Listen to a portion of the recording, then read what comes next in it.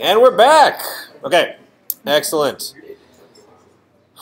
So during the break, a couple people said, "Hey, I tried to run the survey program." Thank you. And I got an unsupported class version error. What does that mean? So I posted to the Google community about it. That means the version of the Java runtime that you're using, and we'll talk about that in a second, is older than the compiled version of the class files that we're trying to run in that jar file. It basically means that your Java is too old. And apparently on the CX Linux machines, by default you get like OpenJDK 1.7. Well, you need JDK 1.8. And so then I have to admit I'm not an expert in exactly all of the options for configuring the Linux machines that they have here. So, but what I will tell you is here's the Java that I use. Here's the Java that the grader will use. So I want to be the Java that you use. And so when I do a which Java in my environment, here's the path that I get. I also set the Java home environment variable to that path. And when I run java-version, I get 1.8.0_05. So please adjust your environment accordingly. If you're not too sure how to set this stuff, or if you're having problems, please post here to the Google community, and I'm sure one of your fellow students would be able to help you out. Anybody here from the cat? Any cats in the room? One? Really? It used to be that like half the cat took my course. Anyway, they're probably all working for Puppet now anyway. Okay. Yeah, I went there. Do you know if the subversions will play a huge role in the code working or not? They ought not. So, as a matter of fact, 05 is super old, and hey, cat guy, update that. I'll submit a ticket maybe to get that updated, because while there isn't like new functionality or anything, there are a couple of like JVM bug fixes and a lot of security fixes. So yeah, something that should be updated. Anyway, how's that? Oh, okay. So I want to write some code. Watching that Uncle Bob video made me hungry for code. So let's take a look at Project Zero. So Project Zero is, when I first taught this course, believe it or not, there were even more projects. And the first one was just sort of like, get started by writing a simple student class. And after, I don't know, the second or third time I taught it, it's like, we don't need that Project Zero anymore. We'll just go straight into Project One so that we can have more interesting projects in the end. But I found that so I use it now as an introduction to sort of the project environment for you guys. So what I'm going to do, I'm going to start today, and what I hope to finish next week is sort of walking you through what it's like to work on a project, to show you sort of all the pieces and stuff. I'm going to do it for Project Zero, so we'll see what it's like working with the IDE, we'll see what it's like writing unit tests, running integration tests, working with Maven, all of that good stuff, so that then you can take it and work on Project One, which we'll learn about definitely before we leave here tonight. So, in Project One, there is a student class. Student class represents a student. It is a subclass of a class called human, which is part of the example code that I wrote. We didn't discuss it, well, we discussed it in lecture, the lecture is on YouTube. And so the whole idea of working with this project is to work with someone else's class, my code. So for you, working with my code. And also to learn about inheritance and virtual methods, and then to read program arguments from the command line. For your Project One, you'll be doing all of this and more. So what I do is I have something called a Maven archetype that creates a very simple class called student, and it looks something like this. I'm not going to go into terribly too much detail now because we'll see it once I actually create it. So it's got some methods, and I guess a couple important things to note. It's got a constructor that calls its superclasses constructor, and then it has a couple of methods, none of which is implemented. It says something that actually overrides something. It's got a toString, and then it's got a main method which initially just prints out missing command line arguments.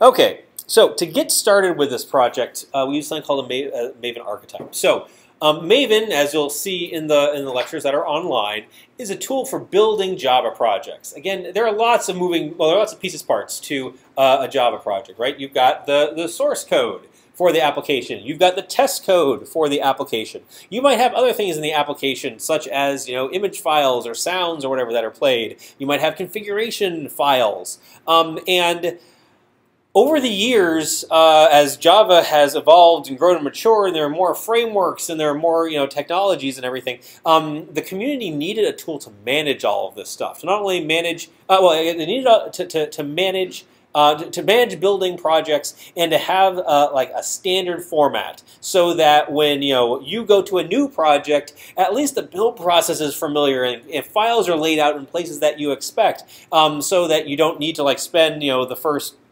minutes, days, weeks, months figuring out just how to build the software. No, you can work on it. So Maven provides a couple of things. One is sort of a standard layout for your Java code, and when we create the archetype, we'll see that.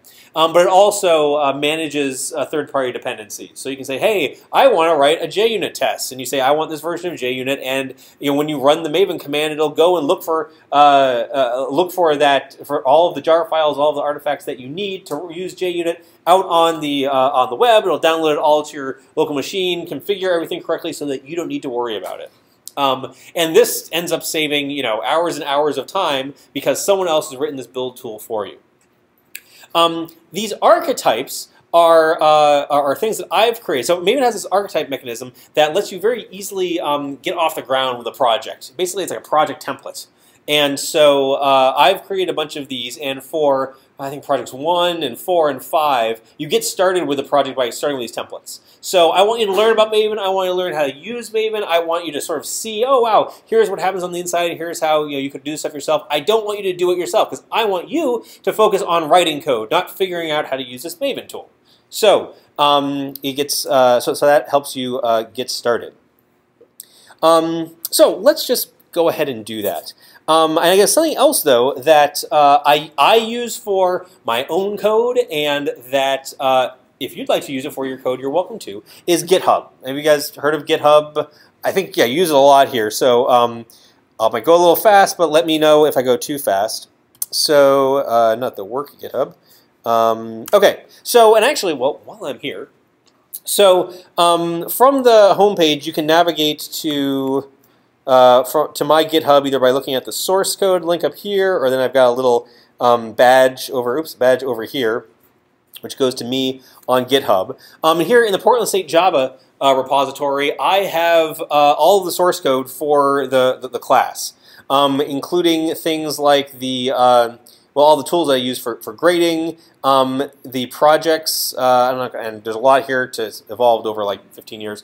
There's just a lot here. Anyway, it's there for you to peruse. It's there for you to see. And also, if you find something wrong with the code or something like that, feel free to submit an issue in GitHub. That's a good way of sort of making this stuff visible. Here again, I want the class to be visible to everybody, and GitHub works really well for that.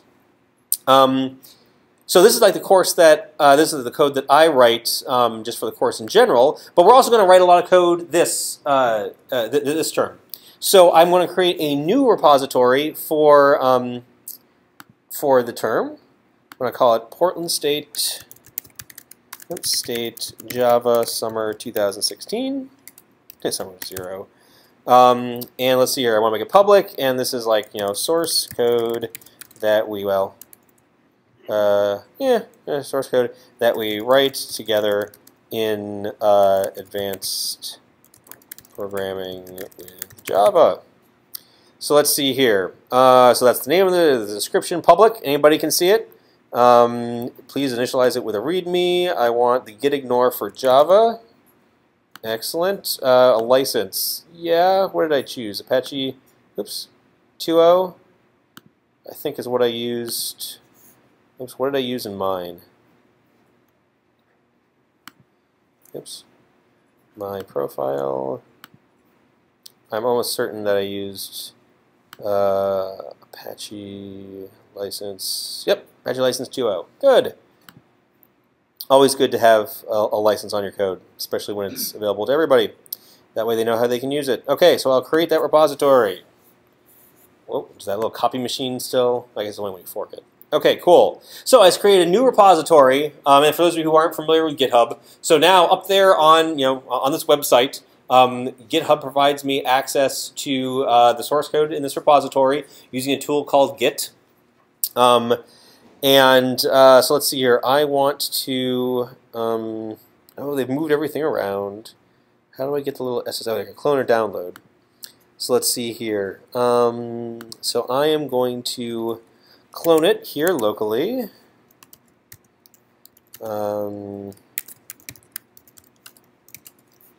Okay, so I'm going to say git clone. So this is on my local machine. I'm basically going to make a local, not copy, a local repository from this remote repository. And now, let's see here. So if I go into the Portland State Java 2000, oops, summer 2016, I'm going to unplug because you don't want to hear the boop, boop, boop every time I hit tab. It's now got the license and the README just the same as up here. Okay, good. You're familiar to people? You've seen this kind of stuff before? Okay, good. Okay, so now I've got a repository, and I want to put some stuff in that repository. And what I want to put in it is a fresh, brand new project from for my student class. So I'm going to run this command line here. Oh, and by the way, so there's this tool called Maven that you can see in the notes, or you can use the Google and say, hey, I want to download Apache Maven. And you download it, install it, and put it on your path. It's all good stuff. And so if I use this big old command line here, I'm basically telling Maven, hey, I want to create a new Maven project from an archetype, and it's located in what's called a catalog up on my bin tray, which is where I deploy all my artifacts. And it's got a name. It's got this group. It's got this name called Student Archetype, and it's in this like organization. It's got a group ID of edu pdx cs410j. So I'm going to paste all that here, and I'm going to run that. It might ask me some questions. Okay, so Maven projects create an artifact of some sort, right? You have source code, and you compile it into something. That something could just be like a library, a jar file. It could be a web application. It could be all sorts of other different things. And ultimately, though, what the Maven project creates is this artifact, which they can then share with other people. And when you share it with other people, it has to have a name, and it has to have an identifying organization or a group. This is the group ID. So the group ID is I'm going to use edu pdx cs410j. Oh, and graduate students, I'd like you to use the 410j class, even though I know you're in 510, because there's only one grading script, and it expects 410j. So sorry you're not getting your money's worth there, but hopefully you'll get it in other places. And this is my group ID, so I'm going to use edu pdx cs410j, and then my login ID, which is Whitlock. Okay, so that's the group ID, and actually all of the artifacts that I create as like Dave up here on the stage are going to be Whitlock. The ones that like you'll use in your classes are the classes. They're not mine, so they don't have the Whitlock there. They're just the edu pdx cs410j. Artifact ID. I believe this is outlined in the assignment. Oh yeah, there it is. Artifact ID will be student. So that means, well, the jar that it'll create will be student.jar. The version 1.0 snapshot, why not? And then it says the version of the package. So in Java, the package is the sort of namespace for classes, right? You've probably seen that before. And so then the whole idea is that you've got a class, and they're all grouped together in something called a package. The package usually has the same name as the group ID. That's what I want from default. I'll accept that. It asks me, hey, is this all this stuff correct? Yes, it is. And if it's not, I just blow it away really easily and start over again. Okay. Warning, don't override. Okay, so it looks like everything was successful. It has this warning here. I don't know why it says don't override file, but I think everything's okay. So what did it do? It created a directory called student. Inside student, there are some, oh, there's a target directory already. That's not, anyway. It's got something called a POM XML, and it's got something, there's a source directory. It's got all sorts of good stuff. Okay, well, so now I've got, it's got some files. I want to look at the files. I want to look at the files in IntelliJ. So IntelliJ is my Java IDE of choice. Let me just close that project. Well, let's close all the projects. Okay. IntelliJ is free to download. There is a community edition, which I think will be sufficient for this class. There's also Enterprise, Professional, what is it called? Intergalactic Edition, which I believe is available for students for a long either a long evaluation or whatever. I've seen a couple nods. Okay, and there was like discussion on the community. So feel free to I guess you got create an account with JetBrains, people that make IntelliJ. But this is a professional tool. That's what I use at work. It's what my coworkers use. It's I find it's very powerful, and it's basically the the leading. I think it's fair to say it's the leading choice for professional developers. You may also use Eclipse if you like Eclipse. I don't like Eclipse. I much prefer IntelliJ. Eclipse has some clunky things that I think IntelliJ does better. Anyway, enough of a soapbox. Okay, so we've created this new project. Now I want to work with it in my IDE. So let's see here. I think I can say import project. And now I got to find the darn thing. Oops. No. That's not. I don't want to import every project in that directory. I just want to import one of them. So in Git in summer 2016 student. Okay, I think you select the POM. So the POM is the project object model, which is like the Maven configuration file. We'll take a little bit of a look at it later. Okay, and now it's asking me all sorts of questions. It's like, hey, I found something that looked like a Maven file. There. And then ask you all these questions about like IntelliJ stuff. The answer is yes, all good enough. Okay, and it's like, hey, I found a Maven project, and it creates this artifact with the edu pdx cs410j whitlock group ID, and the artifact ID is student in the version 1.0 snapshot. That sounds like what I want. Open project structure after import. I wonder what that does. So yes, that's what I want to import. It's asking me, hey, what version of Java? Which version of the JDK? The JDK, SDK, Software Development Kit, Java Development Kit. Do you want to use? I want Java 8. I've installed Java 8 here on my my laptop, and I probably had to configure IntelliJ at some point to find that JDK. You might have to do that too. It's all nicely documented on the web. Wow, I clicked that thing and all sorts of things showed up. There's a lot of stuff to JDK. That's awesome. The project name is student. That's where it lives. That's where it's going to put the project configuration files for IDEA, for IntelliJ. Next, accept your license. Project structure. You know what? I don't think I didn't want to do that after all. That's not terribly interesting. Okay. So it's gotten this far. There's a little thing saying, hey, unregistered VCS root detected. VCS is a version control system. And it's saying, hey, a little clippy comes up and says, it looks like you're using Git. And I'm like, damn right I am. And so I want to add that root. I want to tell IntelliJ, hey, listen, this source code is managed by Git. And that will enable the integration, so that it makes it, as we'll see in a little bit, it makes it really easy for me to work with that. So, super sweet. So now here I am in IntelliJ, and over here on the left, I can navigate the file structure for this project. So there's something called the POM XML, which is a big old XML file, because really there's only one kind of XML file, and it's a big old one, that has all sorts of information about the project. I'm not going to go into details now. You can watch the Maven lecture. We might come back to it in future classes. But basically, I think what you need to know for tonight is this tells Maven how to work with your project. It does things like defines configurations of various plugins for Maven that let you do things like run unit tests and run some reports. It defines all your dependencies. So it's like, hey, I'm using like JUnit version 4.12, and I only use it for test code, stuff like that. And you'll notice that some of these are my dependencies that are here in the CS410J group ID, and then other things like org hamcrest. Well, we'll talk about what hamcrest means in a little bit. It comes from other places.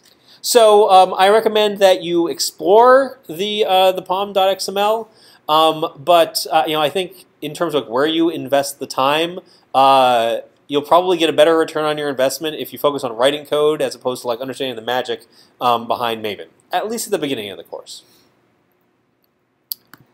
Okay, let's look at what is here. So all these files are created from that Maven archetype. So it's gone through and set down some files. It created a student file, and this is the file that was there in the assignment. And so it's got a constructor, and it's got some Java doc. I decided to hide that. It's got a couple of methods. Okay, this is really neat. It's got something called student test. So this is a unit test for the student class. And then it's got something called student IT, which is an integration test. And we'll talk a little more about what an integration test is in a little while. Okay, so I've got a couple of classes here. I haven't made any changes to them yet. I'm going to open up the version control tab. The version control tab, and it's telling me a couple of things. It says there are a bunch of there are a bunch of unversioned files, and that's true. I have a couple of files that aren't in GitHub, so aren't in Git. I noticed for the archetype created a target directory. Now in Maven, the target directory is where all of the built artifacts go. So in Java, you have the source code, which is the .java file. That's something that's readable by a human, right? Then you compile that into a .class file, and that's the bytecode for the Java virtual machine. Hopefully those are familiar terms. You can listen to the webcast to learn more about them. Those are .class files. Those will go in the target directory. Those class files are bundled together in something called a jar file, which is like the library, a Java archive. That goes in a jar file that lives in the target directory. I do not want compiled artifacts, generated artifacts, built artifacts in my source code repository. Source code repository is for source code. It should be stuff that human reads. It shouldn't be something that's easy to generate. So I don't want the target in GitHub. So first thing I'm going to do, actually, so I don't want it in GitHub. So the first thing I'm going to do is add it to my git ignore file. Do I have a git ignore file here? I don't. I have one up a level.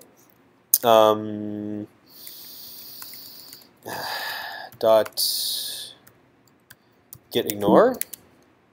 So git ignore is a file that says here's all the stuff that when you ask Git, hey, of the files that are here in my in the same directories as my repository, which one should be ignored? Which things should never be checked in? Yeah, question. Is that did you pull that when you created the repository in GitHub? Yep. You selected that it was kind of going to be auto-generated git ignore. Yes. Like a Java file. Is this pulled from that auto-generated? Yes. Okay, So yeah. So yep. Forget about jar. Forget about all that crap. You're gonna, but that was pulled from your Yes. GitHub automatically. Yes, that's a very good point. Skipped over that. So, as you might have noticed when I was very quickly going through and creating the repository, there's this little option that says, hey, do you want to git ignore? I said, yes, I did.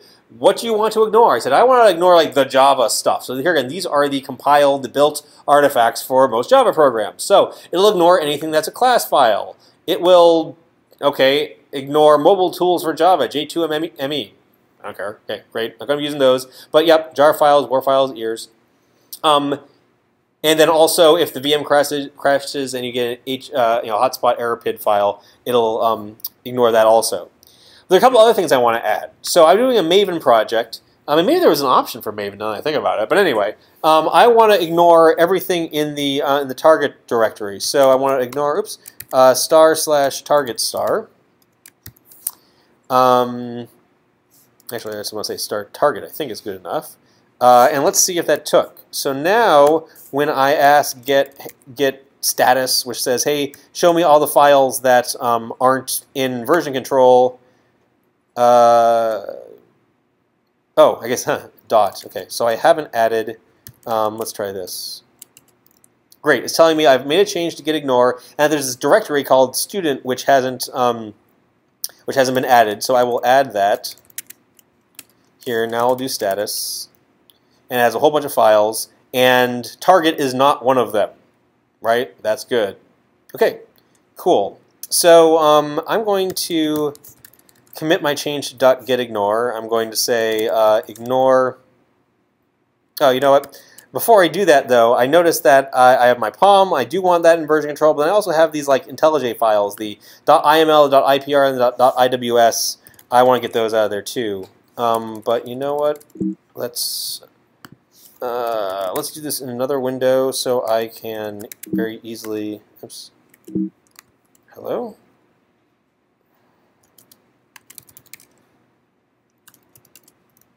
Should have cleaned up my environment before I came. I apologize. Summer 2016. Okay, over here I'm going to edit my git ignore. And I'm going to say ignore IntelliJ file. So I don't think it's a very good practice to commit your IDE configuration files to source code. I've seen a lot of projects where they do. They'll have like the eclipse.class path or whatever. I found it's not very portable because the IDEs sort of are configured for like one person's environment. So I don't do this, and I don't recommend that you do it. But you know, it's a free country, man. So I don't know. Okay, so I want to ignore that, and you know, I also want to add a little comment to say why, because you know, I'll look at this in a couple years, like, what's the target directory? And like, oh yeah, right. Ignore the Maven target directory because it contains built artifacts, not source code. VI. Next week I'll use Emacs and impress you. It won't be impressive. Okay, cool. Let's try that. Okay, now when I say tell me all the stuff that I might want to add to version control. Oh crap! It still has those things. Maybe I need to put stars there. Yeah, I do. Star.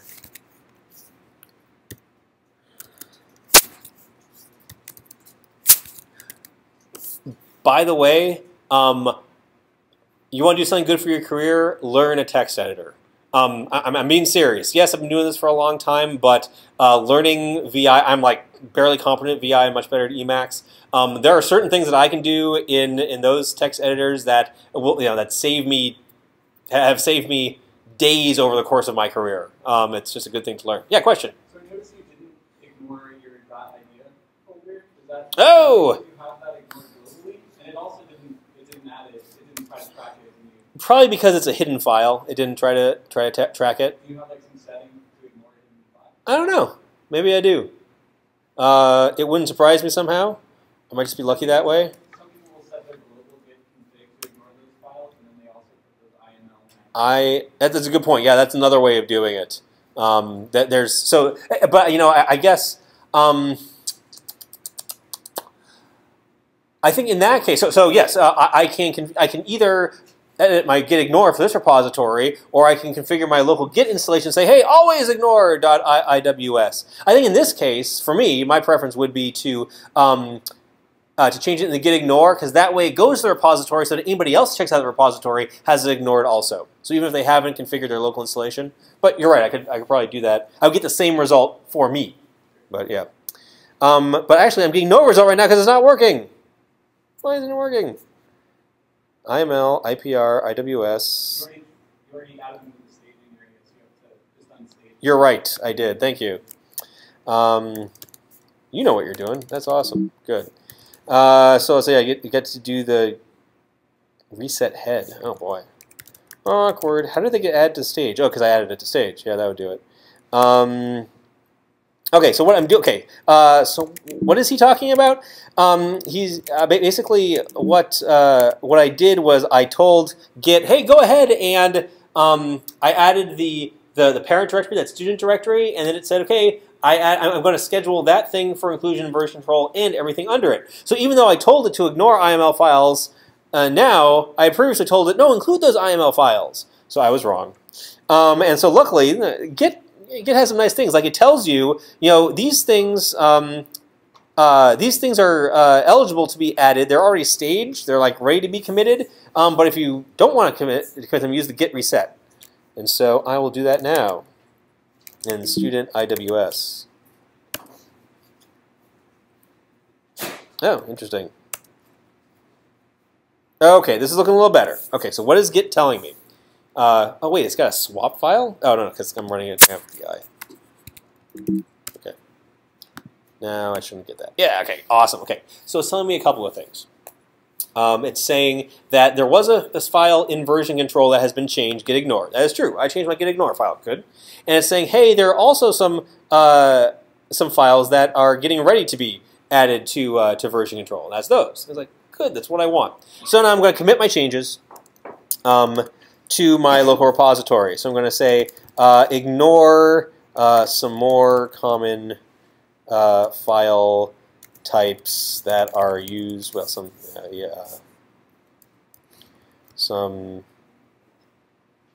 common file types that are used with Java Java development.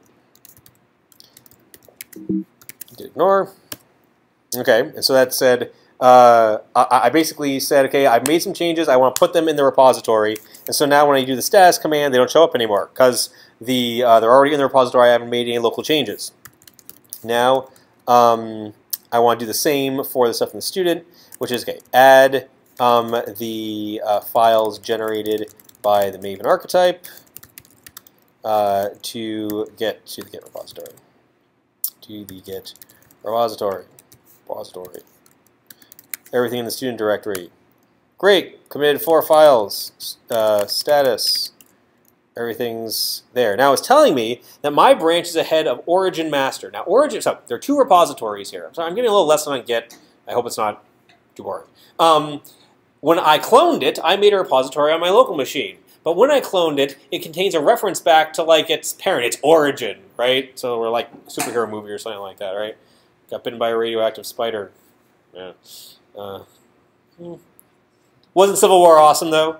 Right? Awesome movie. Okay. We'll save the commentary for next week, I guess. Anyway, so there's my local repository, and it's all tied to the repository up on GitHub. So it's remote. So I can do the following. I can say a git push. And what that does is it takes the changes in my local repository and puts them back up to GitHub. So now when I go back up to GitHub, I refresh, and now I've got some new stuff. So this is how GitHub works. It lets you make some changes locally, commit them locally, and then push them up so that everybody else can see them. And so, well, you tell me. What are some of the reasons why I might want to put my source control, my source code under revision control? So, sorry, again, I didn't hear you. Yes. So one of the nice things about revision control is that when you commit, and one of the things that I do, and you'll see me do, once my code is stable, I commit it. Because it's like, it works! I want to save that, right? Because then if I break something and I'm like, oh, forget it, I just want to flip the table over and start over again, I just say, oh, go back to that revision that's there in revision control, forget all those changes that I made, I want to start over again. That's a good reason. What else? Multiple developers, right? We probably won't see it too much in this class, but Git has all sorts of great support for great tools for supporting multiple people working on the same code base, right? So it's like, I change a file, you change a file. Oh, did we change them in a way where we can sort of weave them all together and integrate them nicely? Or is it like, oh, you changed line 47, you changed line 47, and oh, you need to reconcile something now. So yeah, it really enables that. I don't know, anything else? Yep. Yeah, you're making a backup, right? So, so like, I don't know, a meteor hits my laptop or whatever. Don't worry, our code is safe in the cloud on GitHub. And actually, it's Git, and so you can mirror all sorts of other things. Anyway, it's really nice. All right, that was a slight diversion through GitHub, but we'll see that that we'll use it quite a bit. So right now, my IntelliJ is out of sync with my file system, but if I refresh, now things are in version control and there are no local changes. Okay, that's very nice. So let's take a look at the student application. So now I've got the source code. Let's take a look at that assignment again and figure something out. So now I've got the project. Okay, so the generated Maven project contains unit and integration tests to get you started with test-driven development. Okay, and I can build the project and run its tests by invoking the verify phase of Maven. So if I say Maven, let's go back to the student folder. If I say Maven verify, actually I want to delete that target directory. If I say Maven verify, this will do the following. It will compile the source code. It will compile the unit tests. It will run the unit tests against the source code. If all that stuff passes, as a matter of fact, it only goes on to the next step if the previous one passes. So It'll try to compile the source code, and if it compiles, great. It'll try to compile the test code, and if the test code compiles, great. It'll run the tests, and then it'll run the unit test. And then if the unit test passes, it'll run what's called the integration tests. So both unit tests and integration tests are automated tests, but they have a different scope. So unit tests, as you saw Uncle Bob doing, are very, well, they're targeted to the unit of programming, meaning that they test like a single method, and a single method within a class. So they're really code specific. They are, again, very targeted, and with test-driven development, it's sort of like how you write the code, by writing the test first. Integration tests are bigger picture. Integration tests integration tests are meant to test higher level functionality, sort of the end-to-end functionality of your application.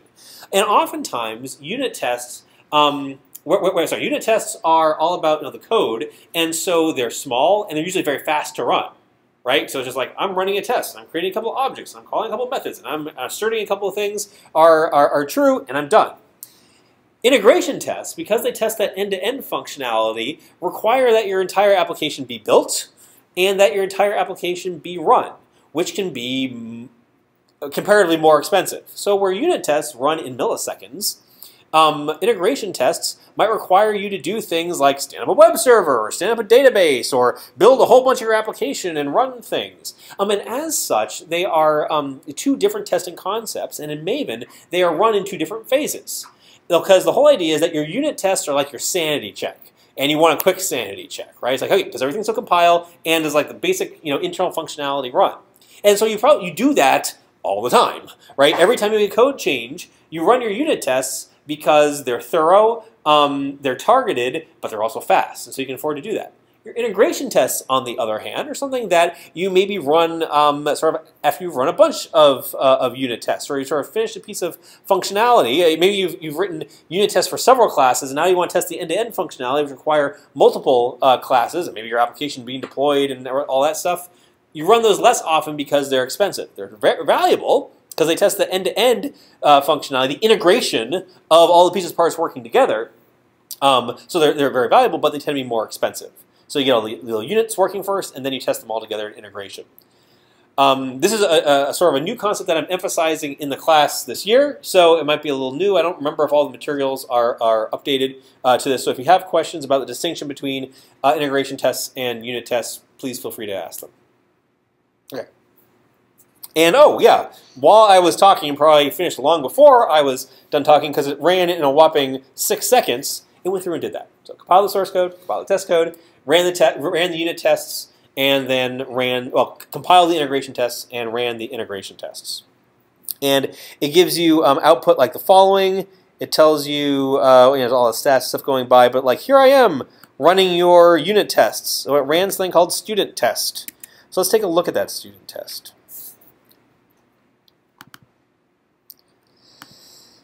Is that readable? Pretty much. I'm going to close this to get a little bit more screen real estate.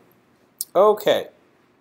So, unlike Uncle Bob, I'm not going to start you from scratch, because I wanted to give you an example of a unit test, and I wanted to make sure that, the project actually runs and everything like that. So, I have a simple unit test here called a student test, and it creates a student, and a student has, I can navigate to the student constructor like this, and a student has some information that the constructor takes, a name, an array list of classes, a GPA, and a gender.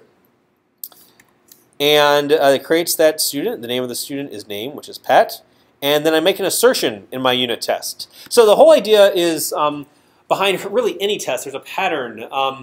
It's the given, when, then pattern.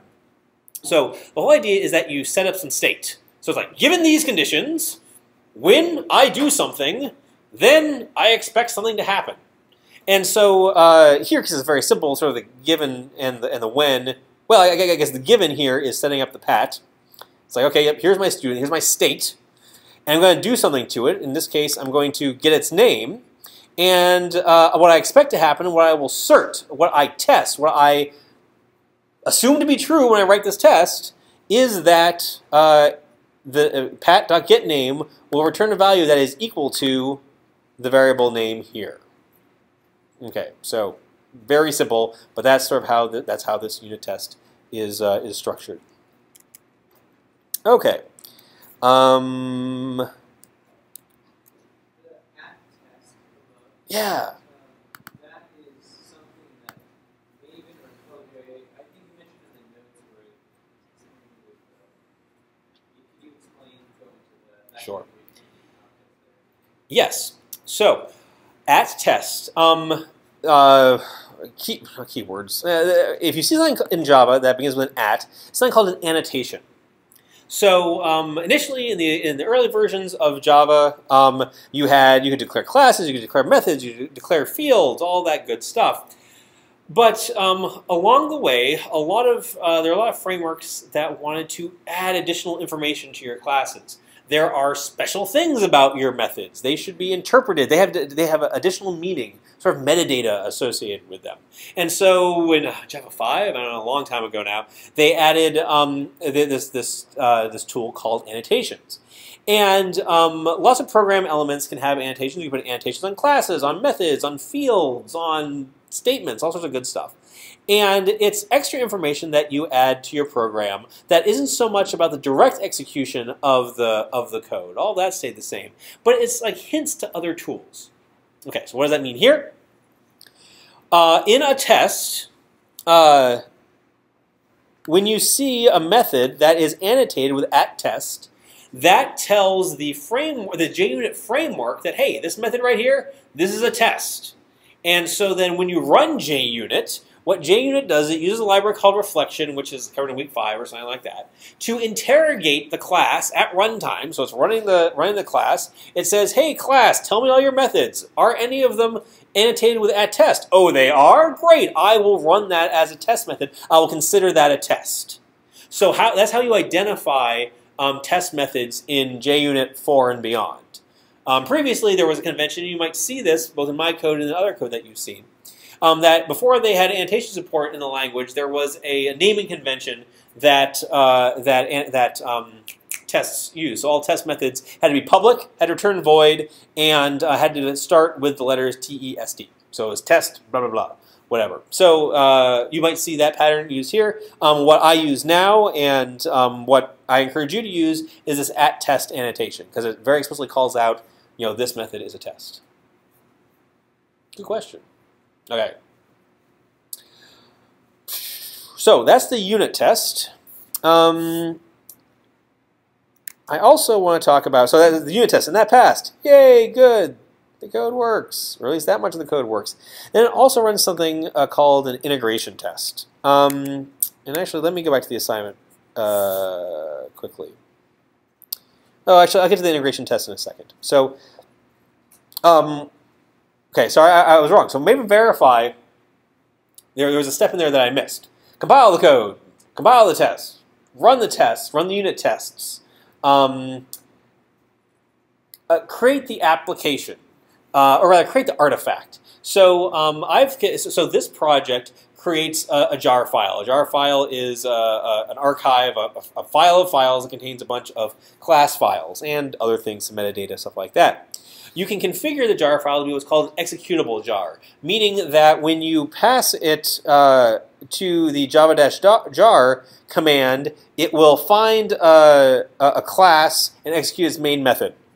And in this case, it will execute the main method of the student class. So I've got things configured, and you can look at it. It's got a method called main. So public static void main is like main in C. It's where, from the command line, the program begins executing. So just like, when you run a command line program, it starts with main. The command line arguments are passed in as an array of strings, and this is where your program starts. GUI applications work differently. We'll learn about that later in the course, but for right now, it starts with main. And you guys have probably been writing lots of command line programs. Hopefully, that's a familiar concept to you. Okay, so it starts with the main method. So if we run this, if we run the executable jar, we say java-jar, and then target. The name of the jar that's created is the name of the project's artifact dash the version, so in this case student dash 10 dash snapshot. If I run that, it runs the main method. And what does the main method do? It prints to standard error missing command line arguments. And oops, sure enough, that's what we've got here. So system.error is standard error, print line, missing command line arguments, and it has an exit code of 1. So that's the program, right? And this is and so then if you look what the assignment says, basically the specification for this program is, hey, when you run the main method and you give it arguments Dave, mail 3.64, and algorithms, operating systems, and Java, it should print out this sentence. Dave has a GPA of 3.64, is taking 3 classes, algorithms, operating systems, and Java. He says, this class is too much work. So there's a specification of your program. End to end, that's the kind of thing that it's supposed to do. And so what your integration test does is your integration test tests the end-to-end functionality of the student. Now, the way it does this is integration test is end-to-end, and so it is running the main method. I wrote a little bit of framework to make it easier to run a main method. I've got this helper method called invoke main, and you give it you say the name of the class whose main method you want to invoke, student.class. We'll learn later what this .class syntax all means. But you can run it with this method actually takes an optional number of arguments, so it sort of simulates running it from the command line. It has all sorts of magic to capture the contents of standard error and standard output, as well as the exit code that would have been invoked, the exit code that was returned from the main method. And now you can test it. So this is testing. These are integration tests, right? This is testing the end-to-end application. This is testing it the way the user interacts with it, as opposed to the unit tests, which tests how the programmer, the coder, you interact with it. So you see they're two very different things. Any questions on that conceptually? Yes? So if you've got an application that has a graphical user interface, what do you do? What do you think? You in the back? Yeah. What? Event loop. Yes, so there are testing frameworks out there that will hook up in to your windowing system and try to like simulate mouse clicks and stuff like that. Anybody ever use these? What'd you think? Oh, they're awful, aren't they? Because what you're dealing with is asynchrony. Now we'll get into it later, but GUI programming is event driven. Because unlike a command line program where it's like start at main and you pretend like it's 1970 and run line 1, line 2, and jump over here and come back, nice straight line, GUIs don't work like that. A GUI is like, okay, I'm waiting, click my button, move my, type some text or whatever, I got to deal with that. And for a human, we can understand the interaction. For a computer, that's really tough. Because we can look at all these. So for testing GUIs, my advice would be to, and as a matter of fact, we'll see this later in the course. You need multiple levels of automated tests. So you need your unit tests. So test the code, test the logic, and you can, depending on exactly what kind of application it is, if you've got something that's client server, so you got a website, right? So you got what runs in the browser, what runs on the server.